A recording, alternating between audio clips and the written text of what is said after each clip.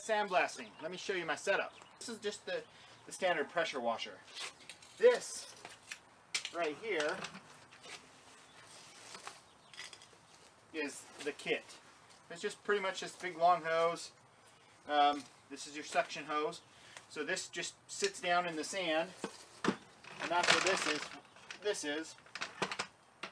And then it sucks up the hose and sprays out the front of the pressure washer. And this just has a standard pressure washer with the removable tips. So that just clips on right there. And this consists of a siphon feed tube. And there's a little ceramic nozzle in here. So there's just a little ceramic nozzle in here. And this just goes through. Nothing really to it. Just like that. And just to keep this hose a little bit more under control, I just got a basic clamp. And then I just hold it. And I just hold it upright. And you just spray. And it will spray out a stream about the size. It's pretty concentrated. Up close, a small dime. Further out, nickel, maybe a quarter at a distance. And this hose, it seems pretty long. This is the pressure washer hose. This is the garden hose. That's the pressure washer hose. And this is the hose with the siphon feed. And it seems pretty long. You need it to dip into the sand, but water sprays everywhere, ricochets off everything. So this umbrella thing, it's like a lawn chair umbrella or something, made it doable. There's so much water, because if you get it wet, it won't spray. So it took a lot of abuse.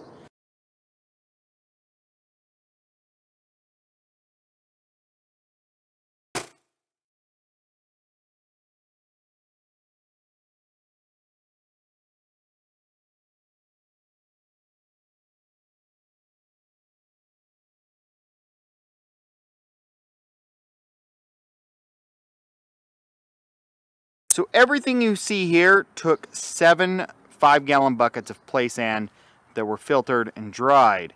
But the idea was I wanted to get all the areas that are difficult to use like a DA to sand.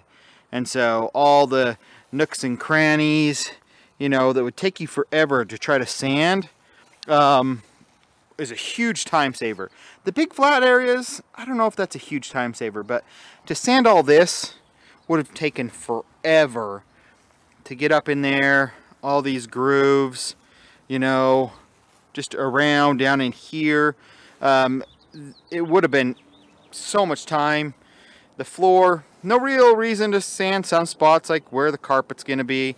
That doesn't matter. But to get around everything else, very helpful. This actually took a while, even with the sandblaster, is to get in and out of all of these louvers, you know. But then, because the original paint was peeling, and then the secondary coat of paint was peeling, you know, I just got around areas that were going to be really difficult to sand with the DA. Everything else is pretty flat, you know. I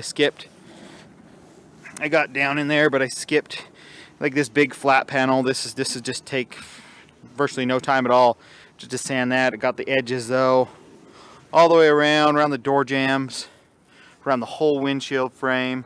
You know, I found that I knew I had a little rust spot, but I had a little rust spot right here, and then there's a sister one on the other side over there. But to get this whole rain gutter, drip rail completely cleaned out is really nice. I didn't have enough sand really to do the top. I was just kind of going until I ran out of sand, but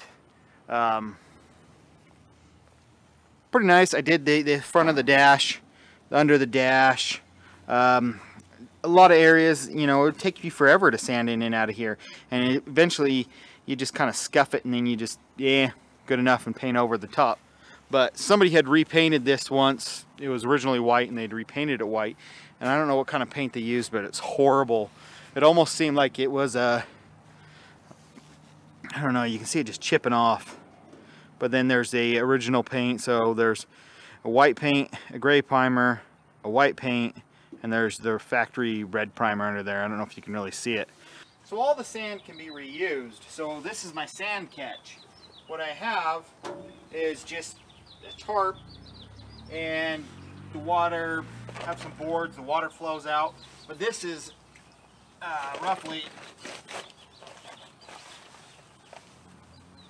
3 inches thick of sand, and the water flows over the top. The sand sinks down the bottom. You can re-scoop up the sand, refilter it, re-screen it, and reuse it.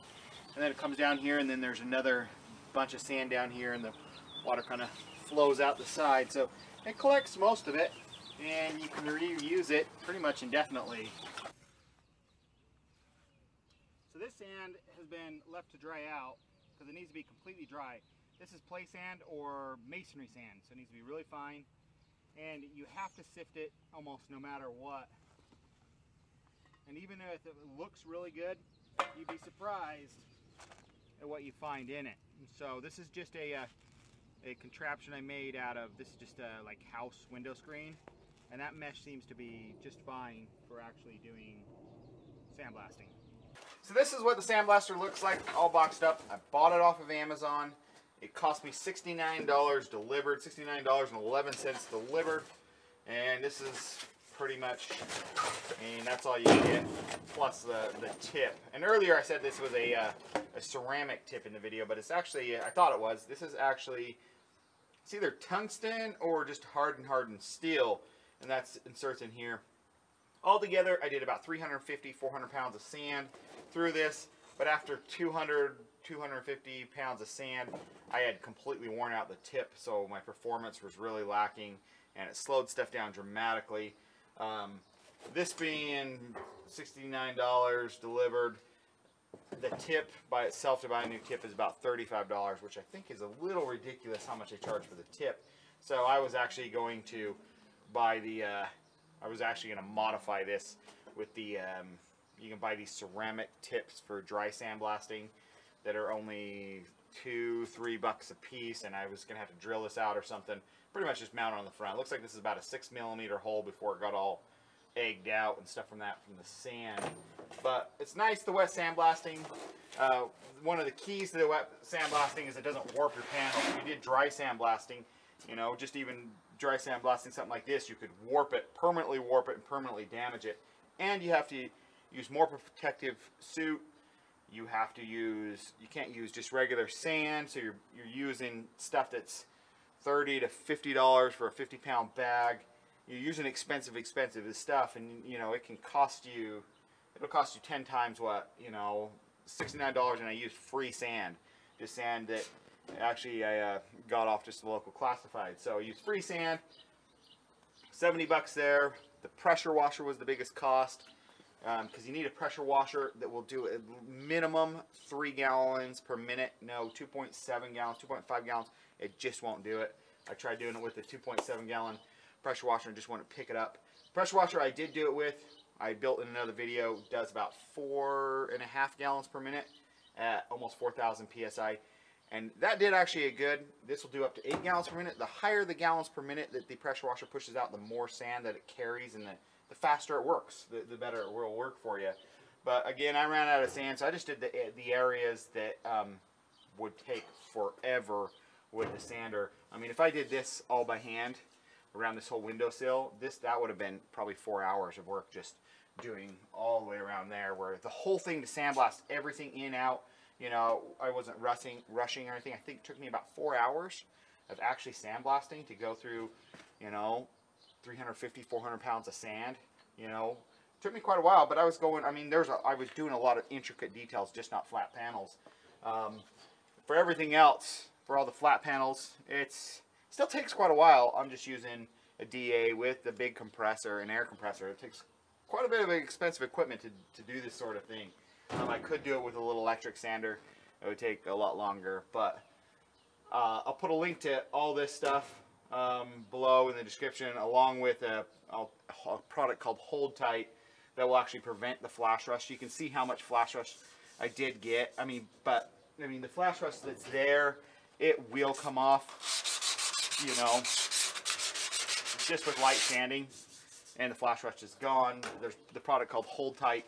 I didn't use it because I live in a very dry climate and I don't get that much surface rust. I mean, this has been bare steel right here just for me sanding it for almost a week now right here, and there's no rust. And stuff doesn't flash rust here where I live, but the Hold Tight supposedly keeps this stuff from ever flash rusting for weeks or months or a good long time. So thanks for watching, guys. Have a good one. See you soon. Bye.